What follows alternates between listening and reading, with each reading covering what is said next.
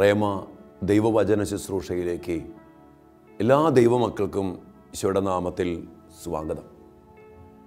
വിശുദ്ധ യോഹന്നാൻ്റെ സുവിശേഷം 15-ാം അധ്യായം 5-ാം തിരുവചനം. ഈശോ പറയുകയാണ്, എന്നെ കൂടാതെ നിങ്ങൾക്ക് യാതൊന്നും ചെയ്യാൻ കഴിയുകയില്ല. എൻ്റെ പ്രിയപ്പെട്ട ദൈവമക്കളെ, നമ്മൾ ഓരോരുത്തരും തിരിച്ചറിയേണ്ട വലിയ ഒരു സത്യം ഈശോ നമുക്ക് വ്യക്തമാക്കി തരികയാണ്. നിങ്ങൾക്ക് യാതൊന്നും ചെയ്യാൻ കഴിയത്തില്ല എന്നെ കൂടാതെ.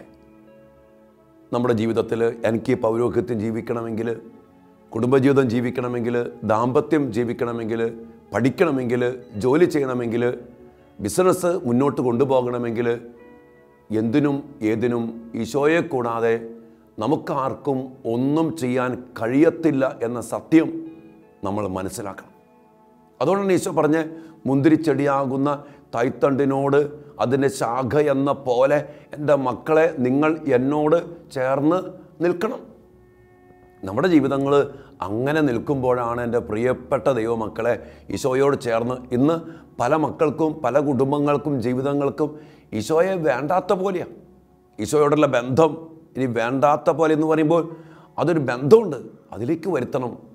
തൈത്തണ്ടിനോട് ശാഖ എന്ന പോലുള്ള ബന്ധം, അതിൽ മാത്രമാണ് ഈശോ പറഞ്ഞ പോലെ ധാരാളം ഫലങ്ങൾ പുറപ്പെടുവിക്കാൻ സാധിക്കത്തുള്ളൂ. എവിടെ ഫലം കുറയുന്നുണ്ടോ അവിടെ കോർത്തോ.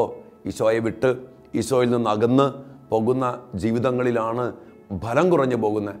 അതുകൊണ്ട് പ്രിയപ്പെട്ടവരെ, ഈ വചനത്തിൻ്റെ അഭിഷേകം, ഈ വചനം നമ്മിലും സംഭവിക്കട്ടെ, നമ്മുടെ കുടുംബത്തിൽ സംഭവിക്കട്ടെ, നമ്മുടെ യുവമക്കളിൽ സംഭവിക്കട്ടെ, സഭയിൽ സംഭവിക്കട്ടെ. ഈശോയെ കൂടാതെ ഒന്നും ചെയ്യാൻ കഴിയത്തില്ല. ഇന്ന് പലപ്പോഴും നമ്മൾ ചിന്തിച്ചു പോകാറുണ്ട്, അല്ലെങ്കിൽ നമ്മൾക്ക് തോന്നിപ്പോകാറുണ്ട്, ഈശോയുണ്ടോ ഇവിടെ? ഈ കുടുംബത്തിൽ, ഈ സഭയുടെ ഈ അവസ്ഥയിൽ, ഈ പൗരോഹിത്യത്തിൽ ഈശോ ശരിക്കും ഉണ്ടോ?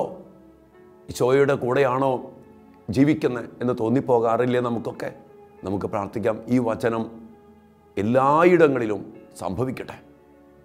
പരിശുദ്ധാത്മാവായ ദൈവമേ, ഈശോ പറഞ്ഞ ഈ വചനം, ഈശോയെ കൂടാതെ ഒന്നും ചെയ്യാൻ കഴിയത്തില്ലെന്നുള്ള ഈ സത്യവചനം ഞങ്ങളിലും, ഞങ്ങളുടെ കുടുംബങ്ങളിലും, ഞങ്ങളുടെ മക്കളിലും, സഭ മുഴുവനിലും, ലോകം മുഴുവനിലും സംഭവിക്കട്ടെ.